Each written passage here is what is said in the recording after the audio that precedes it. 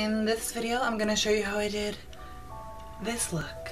So I've kind of always wanted to do like a Mother Nature, whatever type of look. Cause like, you know, the planet Earth is like our home. So like, let's respect that and all that stuff. But also a couple months ago, my friend Todd, who is an amazing artist who's done super cute little pixel drawings of some looks that I've done, hit me up and was like, hey, what if we basically did a look that was specific to be turned into a pixel drawing that would go with the two others that happened. So there's one that's an alien and the other one's a mermaid. What if we did a third one that was like wind or earth or something like that to go with it, and it would turn into a, you know, little piece. So I obviously accepted, and then as I do, I forgot about it for months and, you know, life stuff. But then, hey, I finally got an idea for what to do for a look, and here we are. So I went for a kind of earth, fairy, Mother Nature type of deal, and I wanted to basically be covered in plants and also be a little bit turning into a plant. So it's like weeds and stuff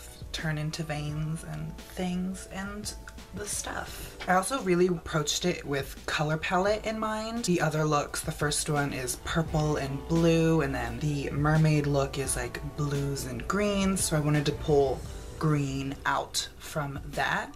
Each one has greens and blues, and this one is gonna turn into green, and then we're gonna introduce red tones and stuff. And then we also brought blue in because like water, which is totally not a resource that everybody needs to live. So it's perfect. So like, let's do a look that is representing our planet before it dies with us on it.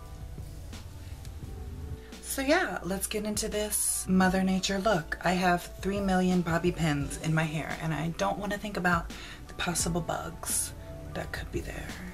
But it's cool because I had to wash my hair anyway, so. All right, so I'm starting off with foundation already applied just to keep this moving, and I'm gonna go ahead and start off this eye. I'm using Puppy, which is a bright orange eyeliner by ColourPop, and I'm using this in the kind of 2/3 of my eye, and then I'm completing that with Punch, which is a yellow towards the inner corner. To add some extra depth, I took the NYX Jumbo Pencil in Rust and put this on the outer corner just to create a nice little ombre situation. Then I'm using one of the NYX Primal Colors. This is the orange shade, and I'm using this to lay out a kind of vibrant orangey transition shade for this exaggerated eye. Now I'm going in with an orangey red shadow just to continue that depth and this shape. I'm also blending this onto the lower lash line and creating the most depth in the outer corner. I'm winging it up pretty severely, going through my brow kind of. I wanted it to go up and really meet my temple just to create this exaggerated kind of fairy-esque shape. Now I'm using a kind of brick shadow, and I'm using this to create the actual most depth and really carve out this eye shape.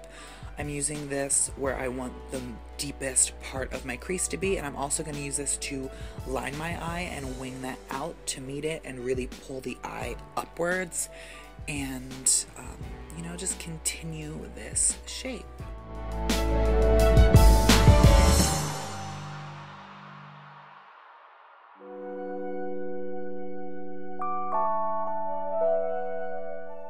And throughout the process, I'm going in with that same fluffy brush just to make sure that everything is blending out.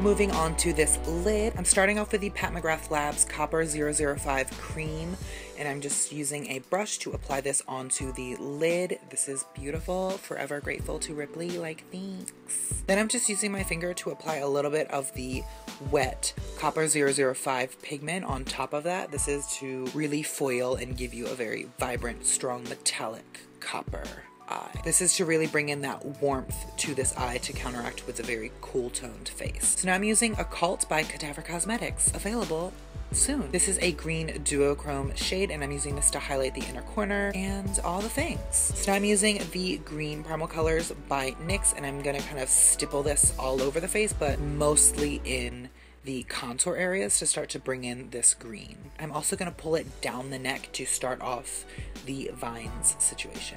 Now I'm using Midori by Sugarpill and kind of just doing the same thing, and I'm doing this with a few different greens just to use different shades and colors to bring in this green tone to the all over face. To really create depth, I'm using the olive green shade from the Sleek Acid palette. And you know, I'm just contouring the face, bringing in green and the stuff. I know from previous experience and use that if you put the blue Primal Colors shade on top of the other ones that I have, that it really creates a nice shadowy depth there. So I did that in the deepest part of my contour. And then to make sure that I had actual tones that was similar to a shadow rather than just bright vivid colors, I used the NYX Slush and Taupe just to really carve out those areas. Now I'm highlighting the entire face using Occult, which is that same green duochrome highlighter situation. And you know, just make you glow. And I'm using a green liquid lipstick and just wiggling the wand kind of all over to create these veins and these vines and these weeds growing up from the neck into the face. I wanted to create and keep most of them in the neck to kind of build up a collar that grew out up onto the face. So that's what I did. I just drew veins and vines as if I was drawing weeds in like a tree and just squiggly lines, and I wasn't too specific about it. Then I used this blue teal Snazaroo water activated face paint and a little fan brush, and I just splattered that all over my face, but primarily on the cheekbones and kind of creeping out from the contour areas. I then used Beauty Bakery's Lip Whip in Fortune Cookie on the lip, and then I splattered some more of that face paint on top to bring in some blue. I used some of Occult on the lip just to bring in a little bit of that same green duochrome.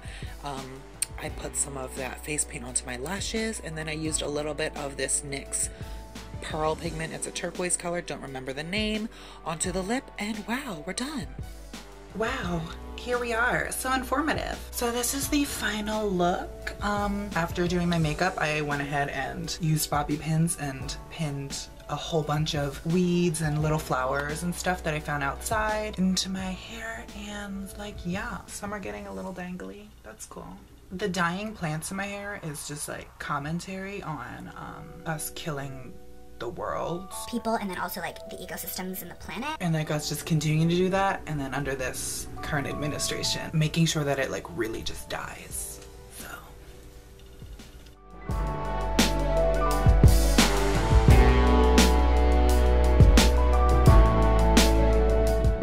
This could also probably be like poison ivy, TBH.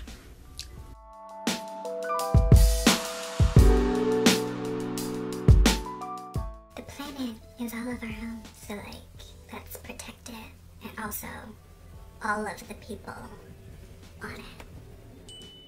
Just thought. Do you ever just turn yourself into Mother Nature and then she just weeps, mourning the loss of all of the people on our planet, but also herself? Or is that like just me? Kiko got it.